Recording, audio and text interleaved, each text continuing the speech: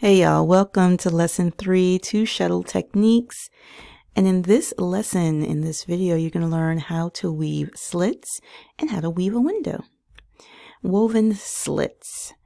Woven slits, they can be useful as a decorative element or a functional feature of an item.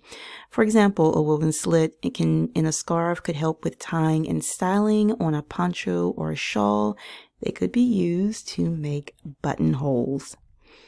All right, what you're going to need. You're going to need 2 shuttles wound with either the same or different colors of yarn of the same weight.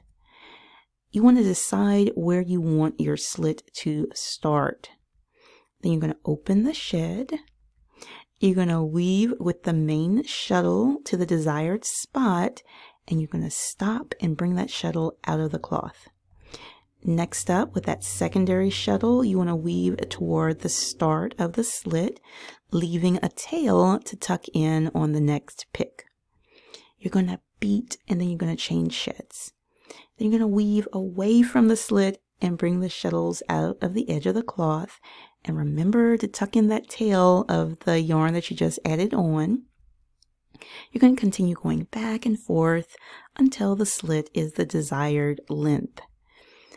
On a pick, when the main color could go across the width, weave across and resume weaving as usual. Now, here's something to watch for.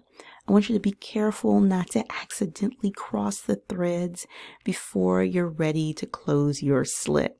And I also want you to make sure that you're catching the warp threads in each pass. Sometimes you can skip a warp thread or two. Just be careful and make sure you're catching everyone as you're going back and forth. All right, so you're going to find an over my shoulder video of me weaving after this lesson. It's going to be labeled woven slits. Now, next up, we have woven windows.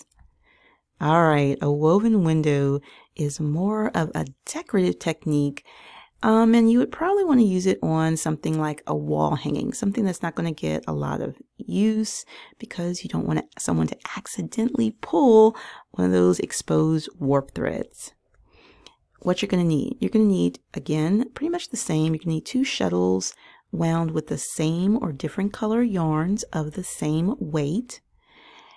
You're going to decide where you want your window to be. So you see that I've left a bit of a space between the beginning and the ending of this space where I'm going to put my little window. You're going to open your shed. You're going to weave with the main shuttle to the desired spot, and you're going to stop on the first side and bring the shuttle out of the cloth. With the second shuttle, you're going to skip over the desired number of warp threads, then continue weaving, leaving a tail to tuck in on the next pick. You're going to beat and then change sheds. Continue weaving with both shuttles.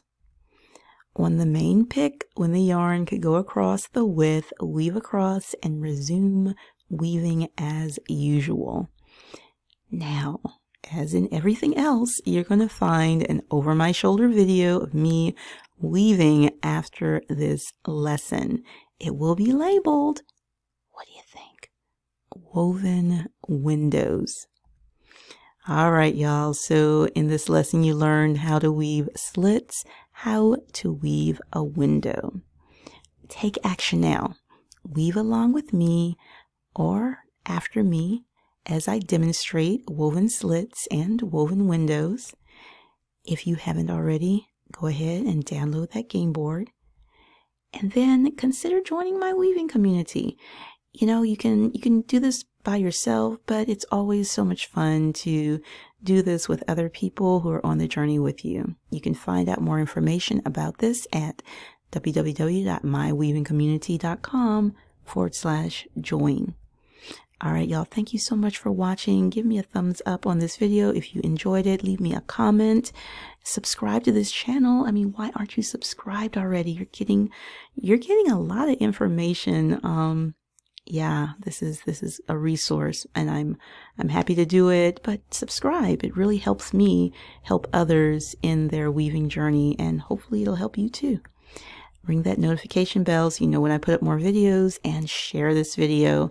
You'd be surprised at someone who is interested in learning how to do this.